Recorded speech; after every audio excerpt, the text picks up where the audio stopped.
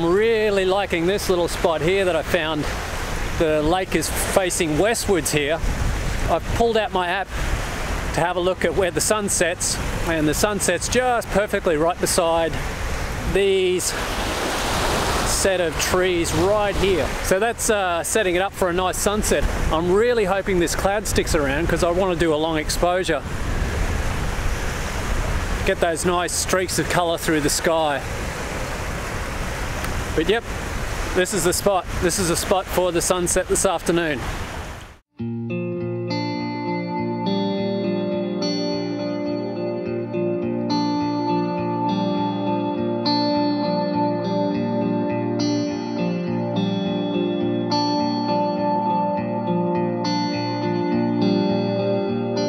So I've made my way back to the sunset location that I found while I was doing the recce, and I've got a beautiful afternoon for it.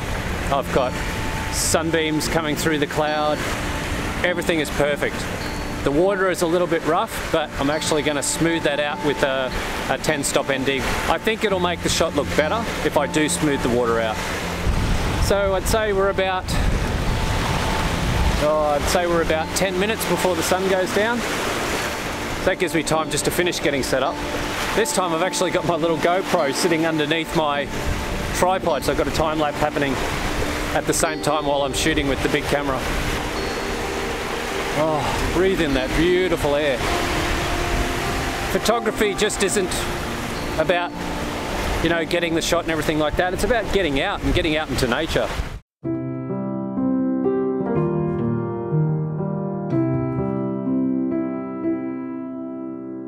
Settings for the camera are, I'm at ISO 64, I'm at f11, I'm at 35mm, using a 16 to 35mm lens. I've got my timer remote button ready to use in case I need to put that 10-stop ND in really quickly. And yeah, we'll see how it looks.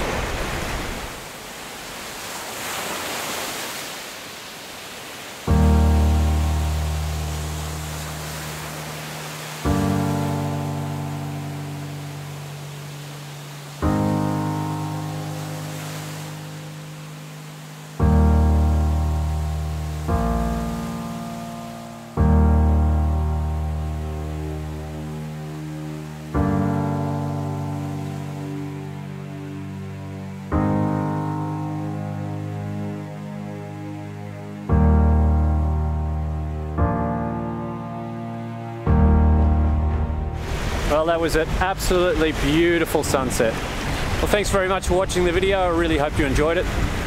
Always feel free to subscribe to my channel because I've always got more photographic adventures planned. But for now, it's time for me to pack up, head home, have a bit of dinner, get a good night's sleep and get ready for another sunrise tomorrow morning. So good night from Lake Bonney in South Australia.